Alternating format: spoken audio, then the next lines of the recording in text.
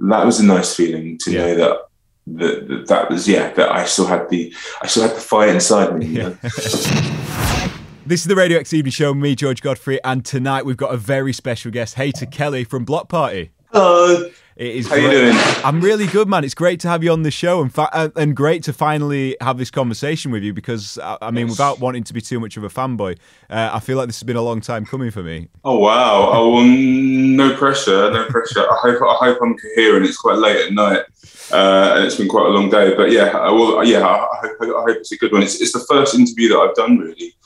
I hope I'm going to make any sense. Well, listen, Kele, there's some very exciting news, and it's the reason we've got you on the show tonight. It is new Bloc Party music. You've got a new album, Alpha Games, out next April, which we will talk about in a bit, but I want to talk about this first taste of it. So Traps is the song. Talk me through it. What was the initial spark with this one?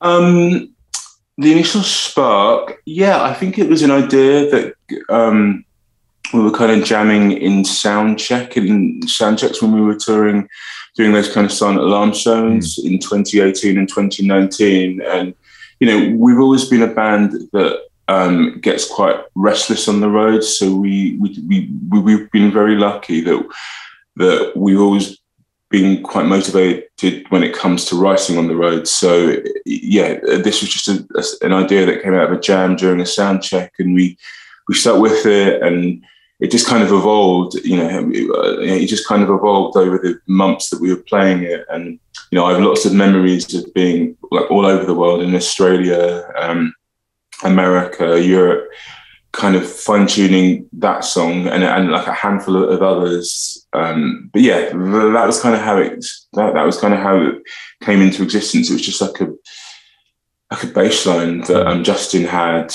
And it just became something else. We didn't really have very many rules, but the one rule that we did have was that we needed to be in a room together when we were writing the songs. It couldn't just be, we didn't want to rely on the studio. I think with hymns, because we were very much in a state of flux with hymns, given that that we parted ways with our previous two members, it seemed to make sense, Russell and I, going into the studio space and kind of making that record. But for these next songs, we knew that we needed to have the energy of a band, like in a room together, because we really felt that. We really felt that when we were playing, doing those silent alarm shows. I think we all felt an energy that we hadn't really felt for a while. So it was imperative that we tried to capture that, really. I think that's exactly what you have done, because if there's one thing I can say about this track, it's not lacking in energy. Thank you. Well, thank you very much. Thank you very much. I think that's Louise's doing. She's got so much energy, and I think you can really hear it in her performance, and all of our performances, but certainly hers. She's kind of breathed new life into the band, really.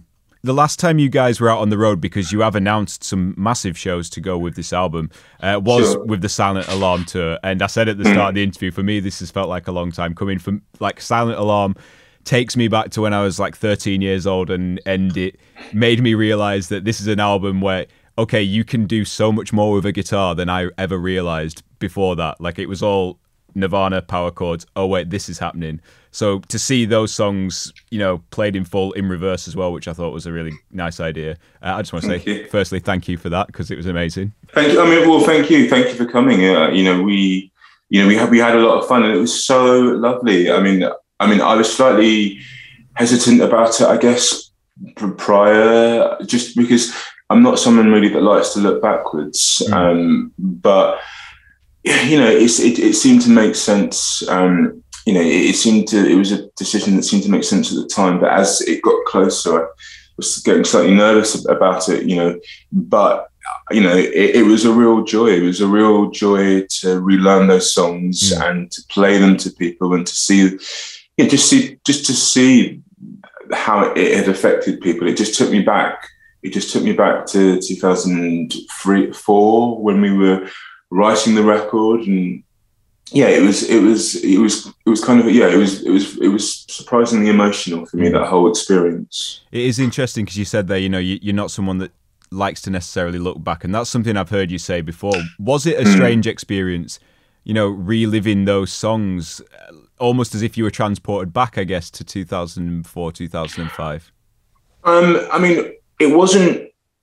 It was initially strange, I guess, kind of relearning them in the practice room, but actually performing them, no, it was very enjoyable. And I feel it was probably more enjoyable now than it was at the time, because at the time, you know, it was just, you know, me personally as a musician, as a singer, I could, you know, I could tell that I was performing the songs better now than I did at the time, because of everything I've learned, and from everyone that, you know, from our team that's been around us, they concurred that we were playing the songs better than we ever played them, like the first time around. So, you know, that felt quite nice to know that I could still, that, you know, I still was able to perform the songs, that I still had my voice, I could still do that.